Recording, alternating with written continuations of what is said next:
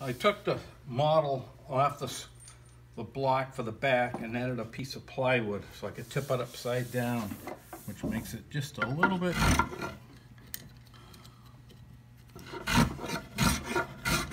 easier to shape up the bottom of the boat upside down.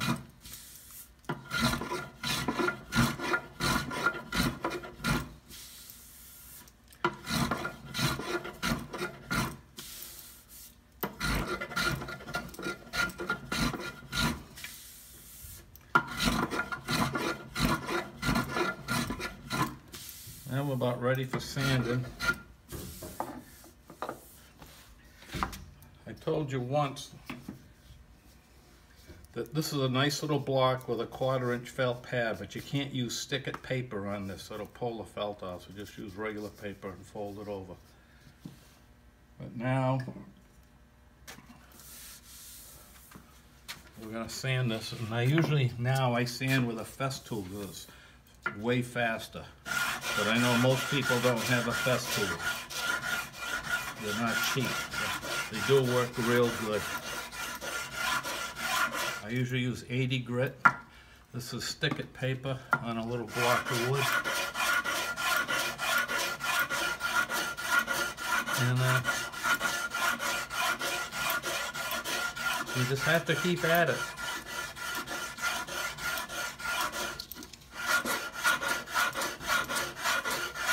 Takes quite a while to smooth it up. You could use a little palm sander. That would work good since it makes a lot more dust. But most people have a palm sander. Takes a 1/4 sheet of paper.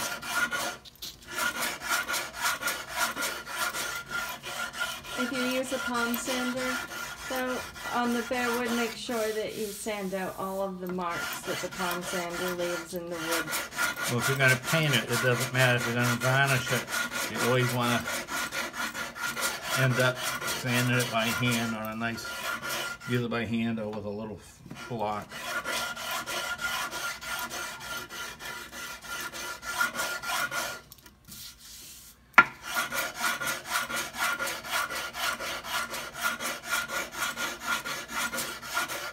I don't use the felt block to begin with. I gotta move. You know, I want to take out Thompson Halls with a stiff block.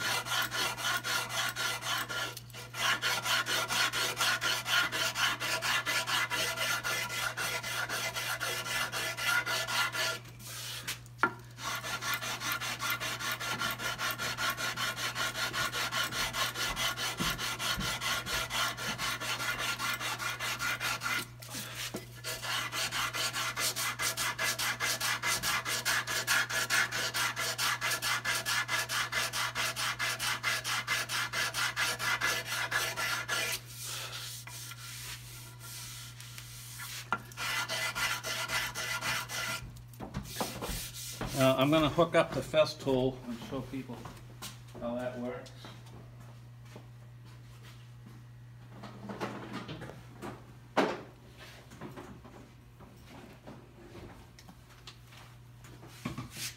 And when are you going to shape your bow? I don't remember what you said. In a few minutes. In a few minutes, okay.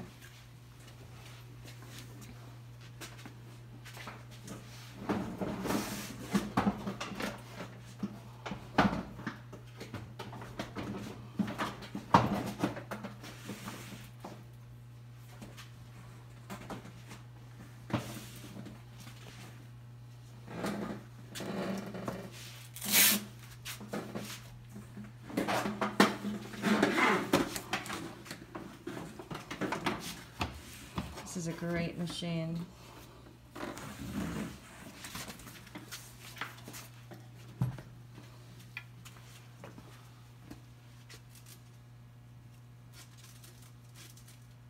Should have had it all set up.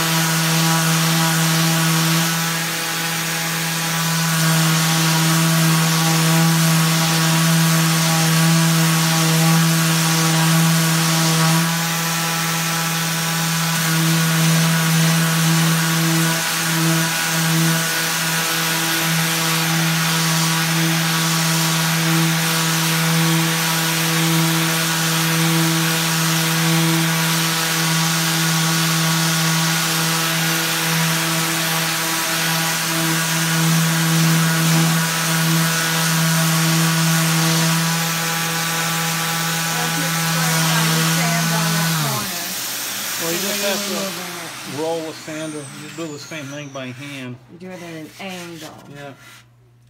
And with a Festool, a lot of times it's variable speed. You want to have the speed turned down. Right, when you're on a edge like that. Now I have to change to the other block to do the top side. But someone was asking about the line, so I will re-put the template on. And I just take a block of wood and some coarse paper, or sometimes a little spoke shade. And I just keep doing it until it's the right size. And this will be a little fatter right here. Then I make up my stem. The bow stem. The bow stem to fit on there, and then I have to reshape it. But if you're just making a hull the traditional way, this would be all you would do. So you would bring this down nice and clean. And this is how my ancestors did it. They didn't put on the keel, the rudder, or any moldings or tow rails, centerboards. It was just like this, and there's probably 50 of them hanging at the boatyard. And this is all they did, and they weren't very fussy with the finish. There are some up at the Osterville Historical Society, right? Yep. If people wanted to see them.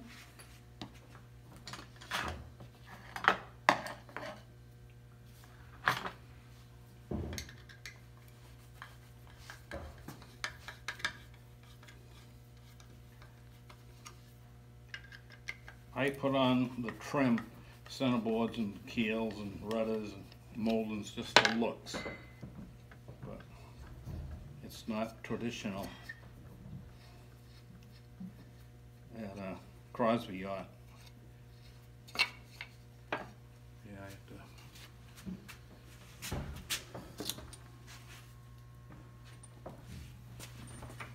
This is that awesome festival machine. I gotta get my cordless screwdriver.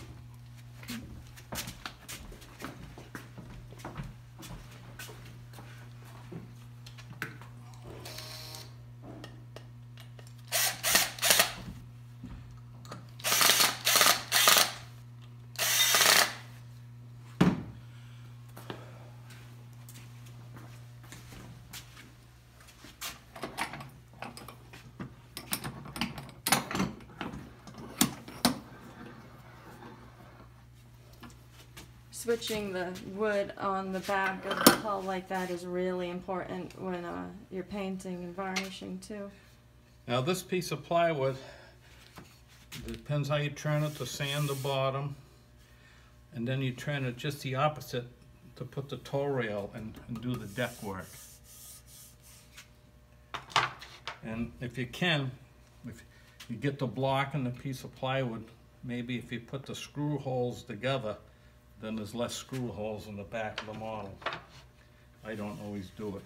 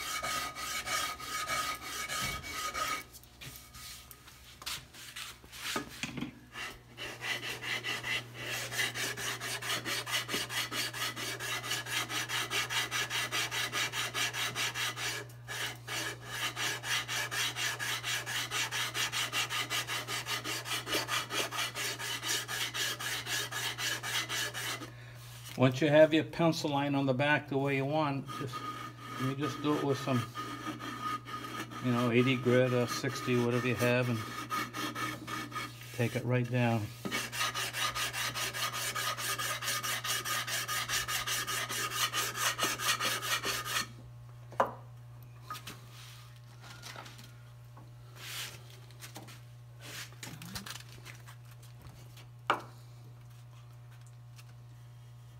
I think it's okay, just at low power mode.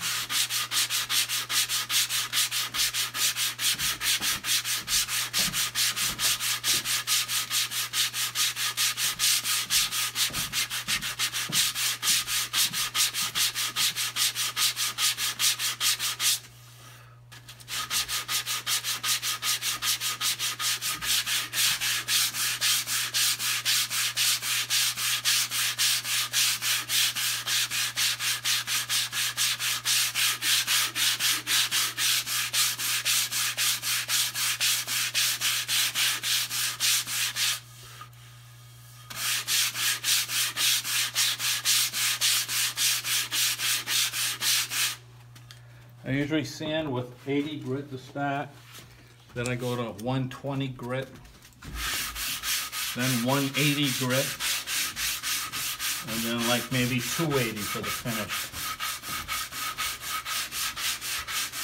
If you're going to varnish the hull, be very careful. When you're painting it, you can hide some of the imperfections.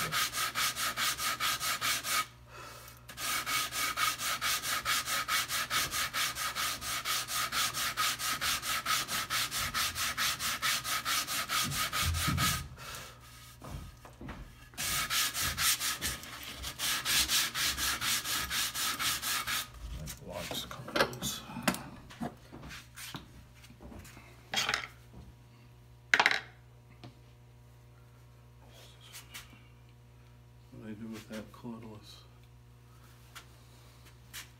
Oh, I see it.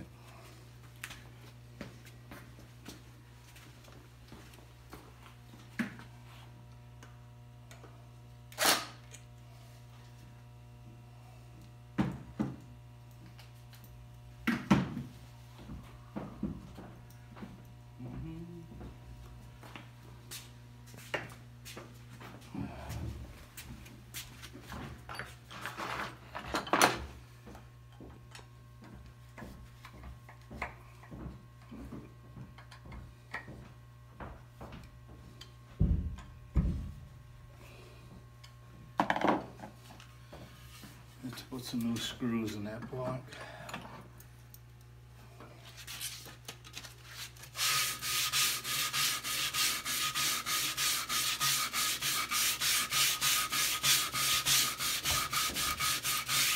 You can see too how much the Festool keeps the dust down.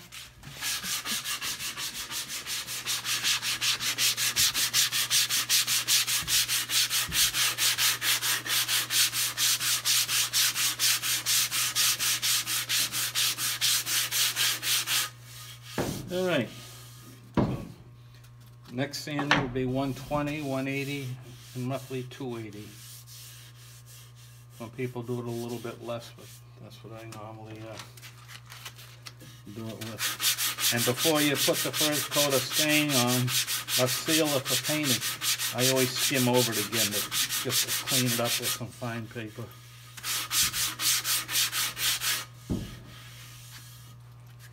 Okay? Alright, so what will the next video be, doing the bow stem? I'm going to put the template back on the bottom to make sure I get the bow line just where I want it, and I'm going to take it down to shape. Okay. So we'll And finish then maybe that. then we'll fit the bow piece, the bow stem, and put the keel on. Okay.